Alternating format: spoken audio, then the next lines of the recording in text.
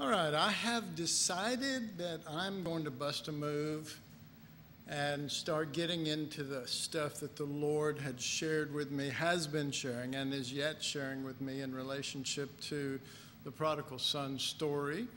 The prodigal son story in itself is pretty simple, and it's been pretty simple up to now. But we are going to take a visit to the Word of God all over the place. But we're going to take it one little section at a time. And the first one we're going to go to, because this story in the Old Testament sets up a whole lot of stuff in other places in the Bible. It helps us to understand the Lord. It helps us to understand His viewpoint instead of trying to fit eternal reality and an eternal God into our viewpoint, the way we see things. We're going to try to lay out the scriptures for a little while so that we can begin to notice some differences here. And what I'm going to be sharing tonight, at least for sure the first session, is just going to be kind of setting things up, but it's important that you follow now, because it's leading somewheres, not just somewhere, and that's not Southern talking there. It's to a bunch of wheres. And so it's going to be good. And if we get to the second class that I have as my second class, which we probably won't, but if we do, it's just incredible. It is just incredible. And it takes a story that we all know and it puts it, woo! All right. So turn with me, if you would, to Exodus chapter 1, and we're going to look at the first Passover. We're going to lead up to the first Passover, and we're going to look at it. And you have to think of it this way, and that is that the Passover was obviously the biggest event that Israel had, and they constantly, every year, commemorated it.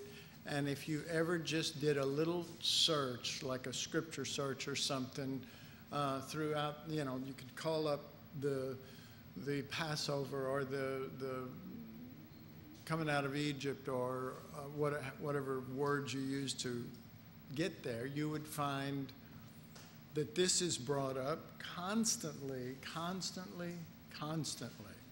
And so we want to look there, and in the first chapter, and starting with verse 10, what we're going to see is the plight of Israel. Hello, Mike Fitz, brother. You look thin and tan. I look fat and white, but anyway. Amen. So Exodus chapter 1 and verse 10, and remember, this is dealing with the people of God that are oppressed, and it's going to start setting the stage for God to move, for God to act. It's going to set the stage for why God moves, why God acts. It's going to lay a foundation for, actually it's going to lay a foundation for past things. It's going to lay an explanation for past things in the Bible. So here's the hope and promise of what we're doing, especially with the Exodus right here. What we're doing is we could actually lay a template whereby it could make it easier to know the Bible, because it's a very common pattern that's used over and over. So, but to get there, you have to learn the pieces. You have to learn the pieces. All right, Exodus chapter 1, starting verse 10. Come on, let us deal wisely with them, talking about Israel, lest they multiply and it come to pass that when there falleth out any war, they join also unto our enemies and fight against us, and so get them up out of the land. Therefore they did set over them taskmasters to afflict them with their burdens, and they built for Pharaoh treasure cities. So you're seeing a contrast here. You're seeing that what they are doing is they are setting taskmasters to afflict them in their burdens. Okay, aren't our burdens enough? Okay, but he's setting the taskmasters to afflict us in our burdens, and we'll see this over and over. It is to keep us away from what's really important to God. It's to keep us busy. It's to keep us distracted. All right? But at the same time that they're setting those over the people of God to afflict them in their burdens, they are also, and they built treasure cities for Pharaoh. Okay. So, of course, we are building the treasure cities for somebody else, but we're not knowing the Lord. And we are busy, but we're not knowing the Lord. Okay? Verse 12, but the more they afflicted them, the more they multiplied and grew. And they were grieved because of the children of Israel, and the Egyptians made the children of Israel to serve with rigor. And they made their lives bitter with hard bondage in mortar and in brick and in all manner of service in the field. All their service wherein they made them serve was with rigor. What do you think of that statement? Verse 14, they made their lives bitter, okay, with hard bondage, in all manner of service in the field. All their service wherein they made them to serve with rigor. That's called keeping them busy. Okay? All right, now let's go to chapter 2 and verse 23. We'll read just 3 verses here. And it came to pass in process of time that the king of Egypt died, and the children of Israel sighed by reason of the bondage. And they cried, and their cry came up unto God by reason of the bondage. And God heard their groanings, and God remembered his covenant with Abraham, with Isaac, and with Jacob. And God looked upon the children of Israel, and God had respect unto them. All right, so they are crying out because of the bondage. Okay, it says that twice, by reason of the bondage. All right, so this is important. The bondage, the situations that we're in, the work situations, every situation that is keeping us in bondage, that is keeping us busy, we cry by reason of that bondage, but we're trying to get out of something. And God has something he wants to bring us into. And that's always the case. That's always the case. Because of things that we're going to share. And so it's important for us to at least see and hear that tonight. That those things, see, God could have come down and delivered them at any time. They've been down there for 400 years. God could have come down at any time, but he's coming down now. So, why? I mean, God is coming to the rescue. God is going to deal with the enemy. God is going to bring deliverance. God is going to bring them into something special, something wonderful. And right now, all they know is they want to be free from their bondage. They want to be free from the work. They want to be free from just serving all the time.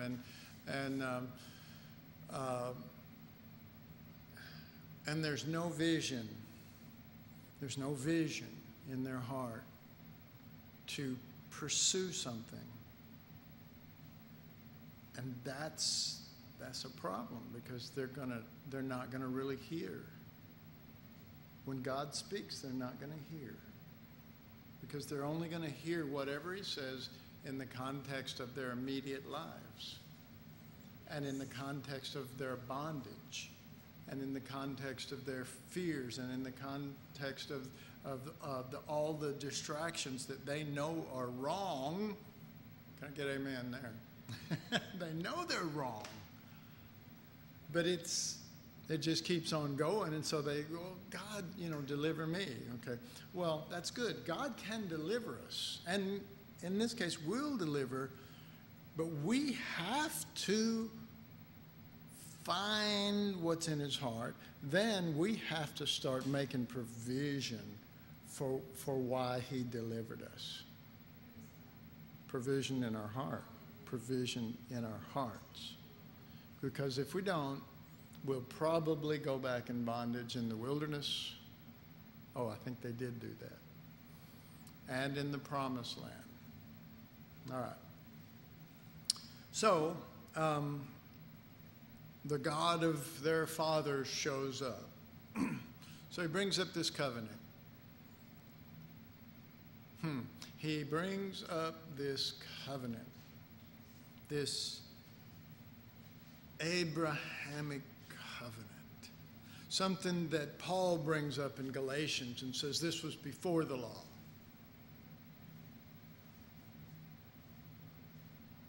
And he says it hasn't been done away with. It hasn't been done away with. You can read it in Galatians. It's not gone. The law is dealt with. It's gone. But the Abrahamic covenant is not gone. And it says, when did he get this covenant? In circumcision or in uncircumcision? He received it in uncircumcision.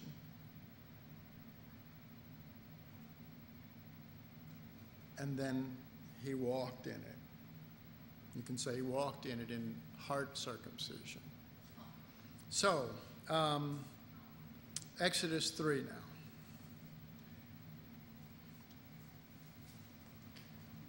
And we're going to look at start with verse 6. This is Moses now before God in the wilderness as God's getting ready to call him, if I remember correctly. Is that what this is? Yeah. Okay. Moreover, he said, I am the God of thy father, the God of Abraham, the God of Isaac, and the God of Jacob. Now remember, we noted that back up here in chapter 2 and verse 24. And here we're meeting it in chapter 3. And it's being brought up by God, because there's something happened. There's something happened with Abraham and with Isaac and with Jacob, and it was the same pattern. It's the same pattern. There's free will.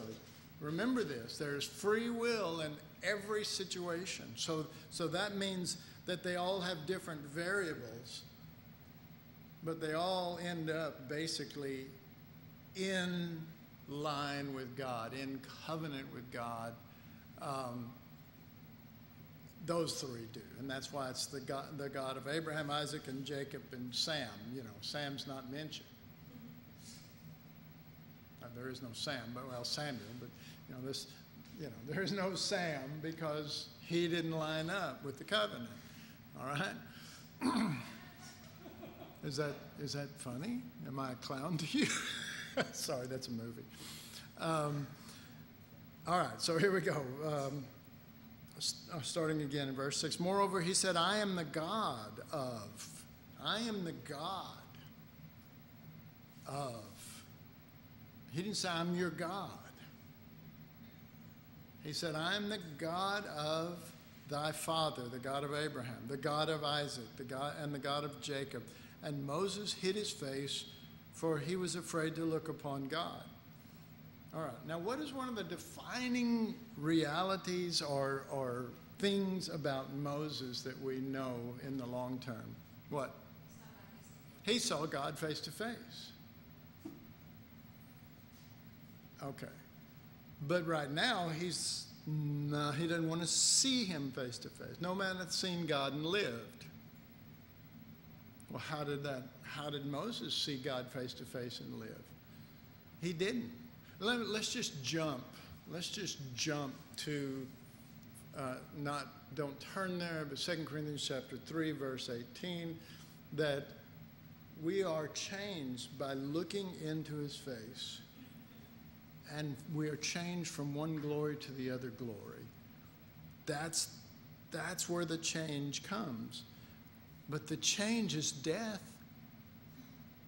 and life. Death and life. See, God's not playing around. It's not wounding and happiness or something weird that we would want. It's death and life. It is a decrease and an increase, or an increase and a decrease. It is in its very nature. It can be taught, and it can be comprehended on a mental level, and particularly on a doctrinal level. But when it happens, it is absolutely a death and life situation. It is not halfway. It is not, well, I'm really wounded, and I don't know I'll ever really recover from this. Well, then you haven't had it happen. It's not a wounding. It's not sitting in the back room laying in your deathbed but still alive. It is a genuine reality that takes place when we see him. The change is from him to us, his nature, not that we're God, not that we're Jesus, but he is in us. But that part of us that was in control, that old nature, that thing that demands all the things that the world can offer and can never know the things that God has in his heart. I mean, it can get things from God. God's good. He lets his rain fall on the just and the unjust. But Jim's not here. She's showing me signs here that I'm supposed to quit. Jim, if you're watching this, we went on. I'm not going to go a whole lot longer here, but I might, because I'm capable of anything. All right. So he said, so it says that he hid his face, for he was afraid to look upon God. All right. I would think that's a common thing. People wouldn't want to look upon God for fear. But Moses ends up talking face to face with him. Ends up being with him where no one else is at. Being in a place that looked scary, Mount Sinai, that looked totally scary, loud. I mean, have you ever read what it says? I mean, it's just loud thunderings and lightning and all this stuff, and one of the things is like a really, really loud horn that's just blowing. You're going, dude, what is this? I would think you would have to really be focused. If we don't train ourselves to be focused. I mean, there are distractions during times when the word's being shared. And we can just go, all the time, or we can say, Lord, this particularly those times, this, I want to be with you, I know for a fact that it's real easy to let your mind stray and think about the laundry that's got to be done or something else, But that's just the taskmasters that are over you, driving you to just keep on playing the game, doing the thing. Don't take any time to be with the Lord. Don't really set aside and just go, or when you get in service, just treat it like a religious church service in the earth instead of a time that I could actually really move in more to him. So, you know, and those bats are all flying around. It's like, hallelujah. I'm reminded of Abraham when the Lord told him about this situation that was coming 400 years earlier. He said, offer this sacrifice, and he offered this sacrifice. And the fowls of the air, the vultures, started coming down on it, on the sacrifice, and he chased it away so it would just be God's sacrifice. Get the vultures out of the head, messing with the sacrifice and only picking flesh from it instead of the living reality of that.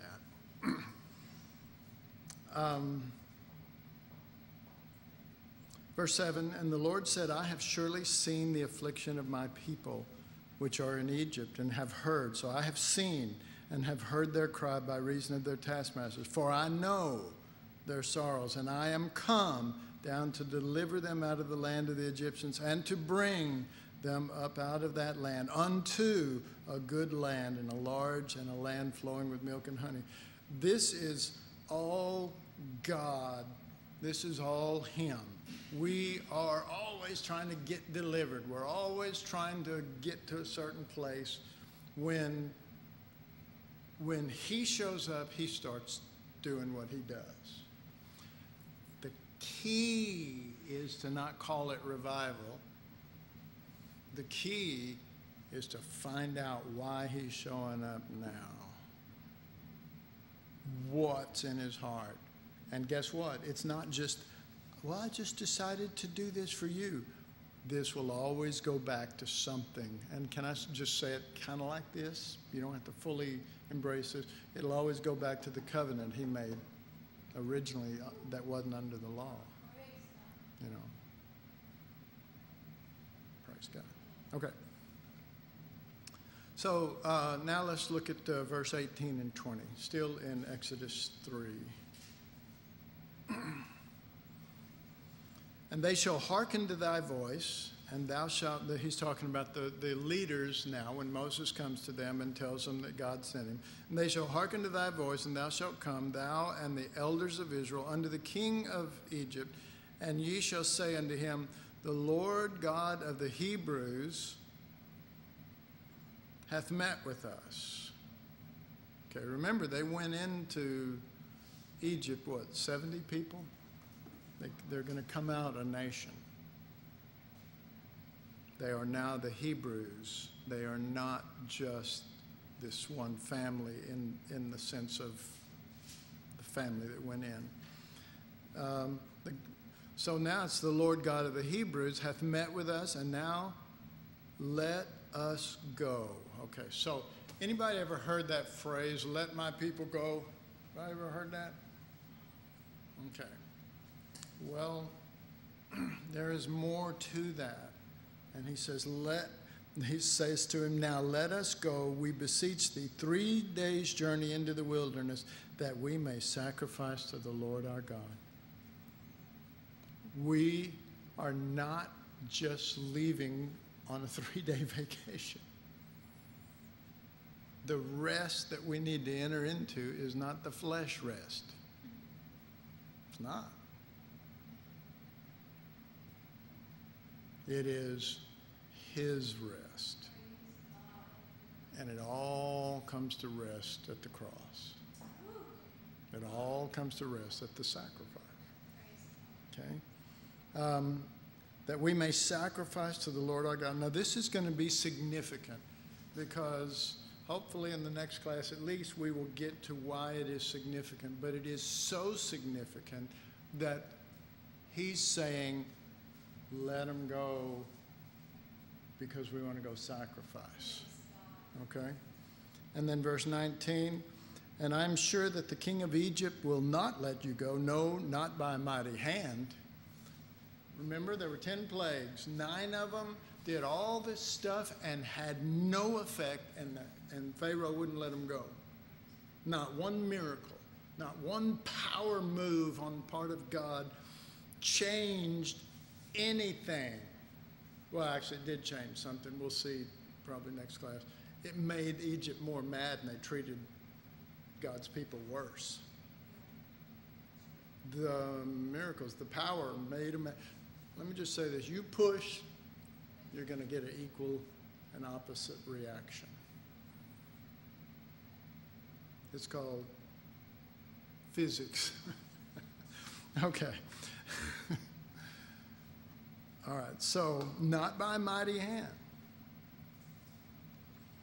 And I will stretch out my hand and smite Egypt with all my wonders, which I will do in the midst thereof. And after that is when he presents the most drastic thing, which we're going to see, the slaughter of the lamb. And they'll come out with that. Not by miracle, not by incredible work done, but by a death of a small, premature lamb.